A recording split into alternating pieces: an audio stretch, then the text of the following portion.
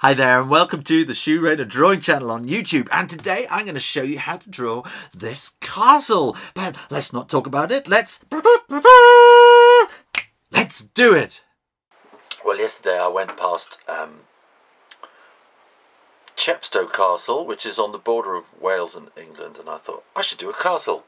I know many years ago, well not years ago, well it could be years ago, I was asked by Sam Brown to do a castle. So if you're still watching, Sam, then this is for you. Also, I had somebody recently ask me and I haven't written it down, so I'm very, very sorry. Let me know who you are, and then you'll know who you are.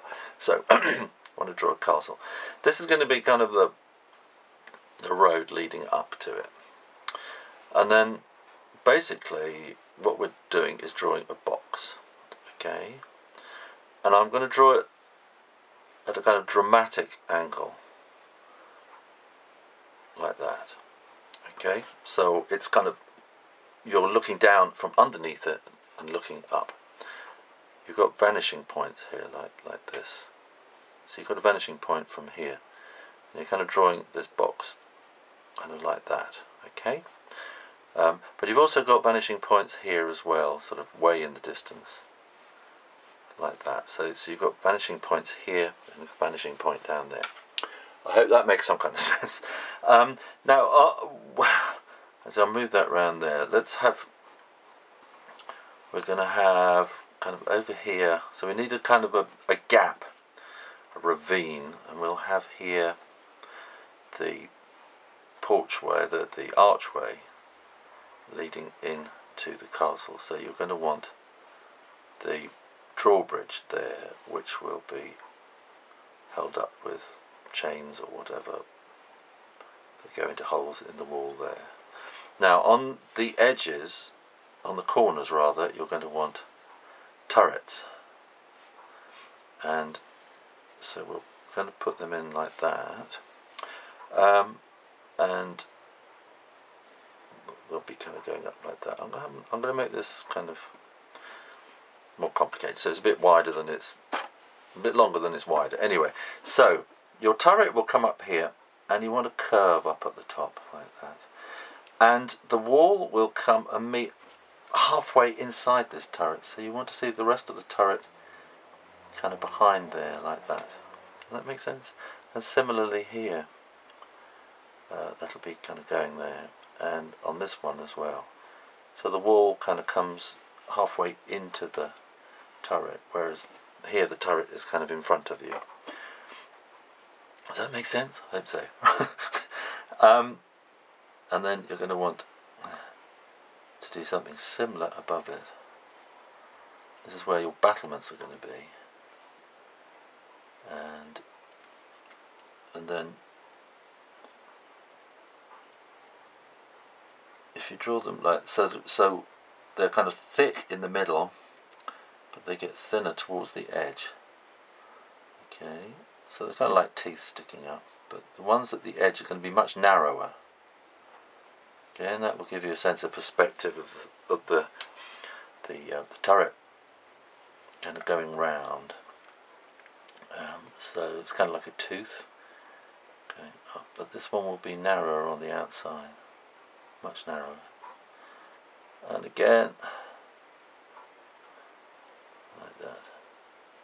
Good.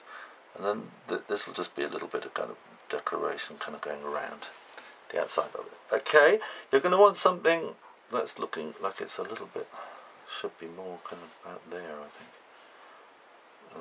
Yeah, maybe that. Yeah, good. And you're going to want something similar along the top here. You're going to want these battlements, and they will be going like that. And again, you these lines are kind of going like that, so you want to be thinking about how these kind of teeth sticking up fit in with those perspective lines. Perspective is a thing you want to kind of get get into your head. If you have a little book, go and have a look at my thing called Get the Box Inside Your Head. There's a video called Get the Box Inside Your Head. I'll put a link up there, which might help you a bit. that's kind of about boxes, and I really need to do probably more about perspective, I think. That's your basic castle. We'll have it kind of on a rocky crag, and this will be, so it's kind of like a ravine that the castle is on. Let's have that come around from behind there with the arc. And then mountains in the background, clouds, something like that. Good. And then we're probably going to want, you're going to want a castle keep in the background as well. So that, let's have that about here. And that will kind of go there. And again, you've got to be following these kind of rules of perspective. And you're going to want to put these teeth in on the top. They're not teeth, they're battlements, so you know what I mean. And let's have another little turret. Again, this should be following the angles of the perspective. We'll have another little turret up there. Actually, it's not quite so high. And there we go. And we'll have a flag, have a pennant going streaming out there, so we'll have some more up here. Like that. And something like that. Good. Right. We'll need a little cross windows. We'll have lancet windows on the other ones because they're just easier to draw. A couple of windows up there. And let's have a couple of windows at the front. Right, where shall we start? I think we should start with the thing is that is right at the front, which is, that's not the pen I want to draw with. That's a bit worn out, that one. This has got a better nib. Let's start right with this kind of chain for the drawbridge. I'll put the drawbridge in first, and that will kind of lead us up to the castle, where we can then put in these very thick walls you're going to have for the castle, and that should kind of do it there. And then I'm going to work on these top of these turrets. Okay, and I'm just going to put these little, almost like kind of sausages in at the top, because you kind of got the kind of pattern of the masonry in the top of the turret, not the turret, the battlements. I'm sure there are proper technical terms. Someone will go, well, actually, they are called castellations or something like that. I don't know. And then I'm going to do like that. There's just a bit of kind of decoration around the top of the castle. And you draw those bits, and then you're going to want to draw in like that, so it gives it a three-dimensional feel.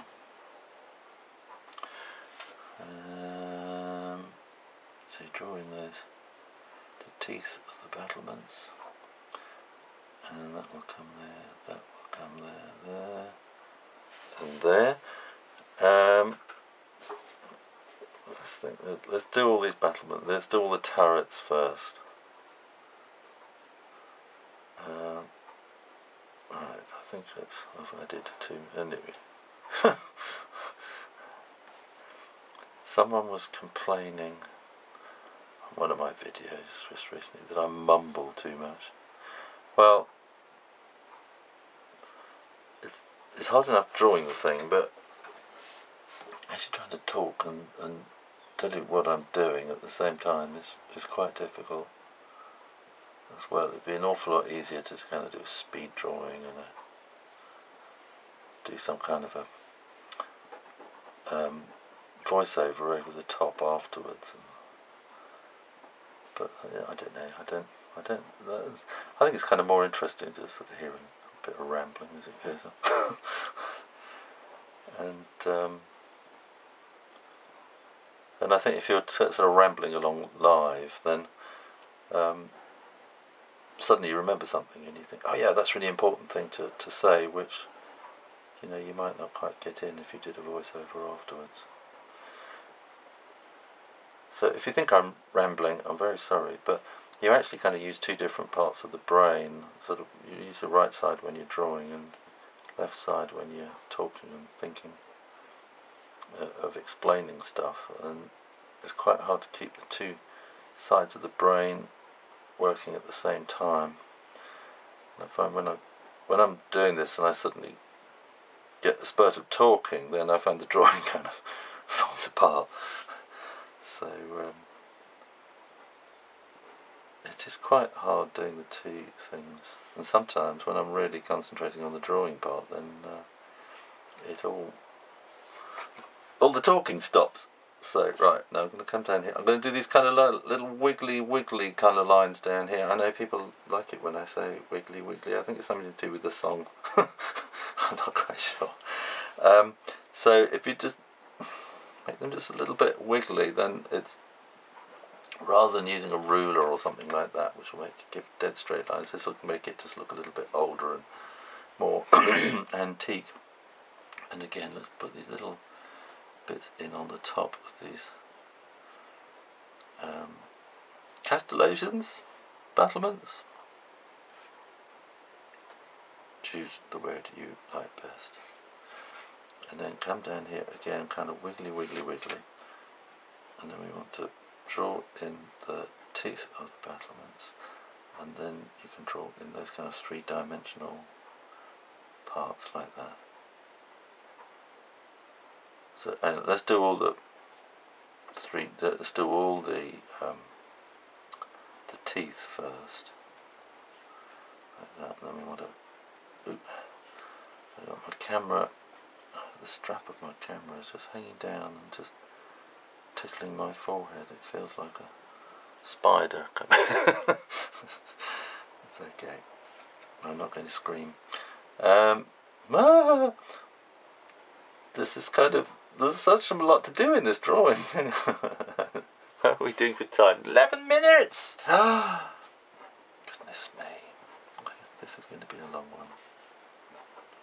This is kind of a big thing to draw. Of course, this is a kind of a, you know, Robin Hood, knights in shining armour kind of medieval castle.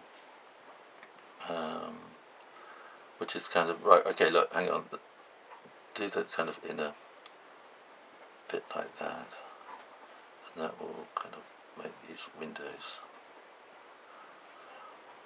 kind of look like windows, I suppose. And then we want to put, you need a slight curve. When you put these kind of cross pieces in, there needs to be a slight curve to them. Probably not there, and then further down you go, the curve will go the other way, but you want them kind of curving with the curve of the castle. And here I'm just going to put in kind of lancet windows to speed things up. And again, some little windows, kind of like that. And you'll have, again, you'll have all the bits that go with windows. You've got, you know, arches over the top, and you've got sills underneath them.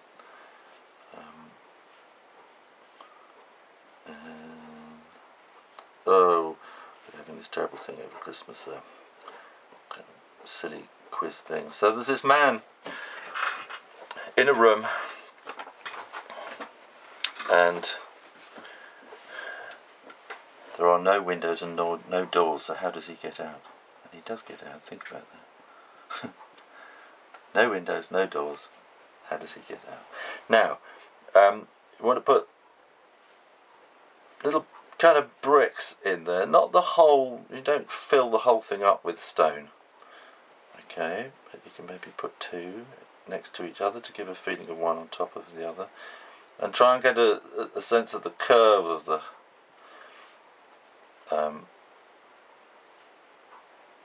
you know, the roundness of the castle here as well. If you do the whole thing and just thousands of little, you know, rocks one on top of the other, blocks and bricks and stones, it just kind of makes it look messy, really. And here you can kind of give a real feeling for the edge of it by kind of putting these kind of corner stones in like that. So yeah, don't go mad with thousands of stones. What am I calling? They are stones. You want a big keystone there for the archway. And what have we got? Yeah, there we are. Like that.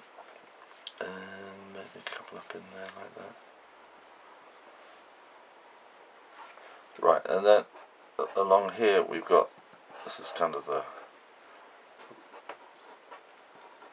bit where you know, the road that brings you up to the castle, and there's kind of going to be a ravine down in between there. Let's have the light kind of shining through this way, so it's going to have a very dark shadow underneath the drawbridge. I can't think of the word that's going to be in there, but we'll make that quite dark and then behind. The light, we haven't put all these three-dimensional kind of corner angles in there. What are we doing for time? 15 minutes, this is ridiculous. And again, we want those there, don't we, like that, and those there. Those there, so those will actually be quite dark, they'll be in the shade. And then this will also be in the shade on this side. Like that. The tower will have some shade on the side. So look, the tower here, we're going to have this kind of built into the rocks. Like that. And more rocks like that. So the tower will have shading which doesn't go right to the edges, okay, so it's just in this kind of quarter of the thing, so don't take it right to the edge, leave a little bit of light, because you're going to get kind of ambient light coming around from this side as well. But this kind of corner of the tower, so it's not a corner because it's a tube, but you know, this kind of arc of the tower is going to be the dark part. And again, this is going to be in the shade on this side, like that. This tower here, again, is going to be shaded.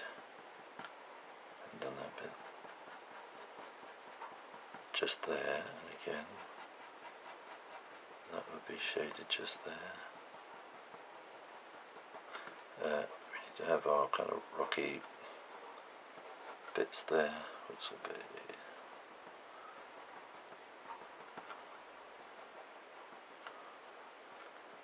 kind of like that. The tower will make a slight, cast a slight shadow on the wall there, as will down there. To make this more of a kind of a ravine, we want to make this much darker down here, so we can, and it's dark around on this side as well, because the whole castle is casting a shadow on this side here, and it's going to be darker at the bottom and getting lighter towards the top, so you can do a bit of that as well. And there'll be a bit darker at the bottom there. And you've got as well, make this kind of feeling of a ravine here to separate the front of the drawbridge. Does that make sense? Okay, I'm just going to give this a quick everything's falling apart. I'll give this a quick vacuum, not a vacuum, it's a hair dryer, just to make sure it's dry before I erase the pencil lines, because there's nothing worse than smearing all your but erase the ink. Yeah, the pencil lines. Nothing worse than smearing your ink. And then I'll just do some kind of clouds in the background. Somebody was asking me about clouds. I'm not brilliant at clouds. So that fitting in, there we go. And I'll put a little bit of life into these flags as well, like that. You're going to have kind of mountains and things in the background as well, I should think. Like that. And I think that's about all I'm going to do. If I do that, that will make the road different to the rest of it. So there you go. How to draw a castle. 19 minutes, this is crazy. Okay, if you enjoyed that, keep coming back to the Shoo Rayner drawing channel. In the meantime, keep drawing. Practice. And I'll see you next time. You take care now. Bye-bye.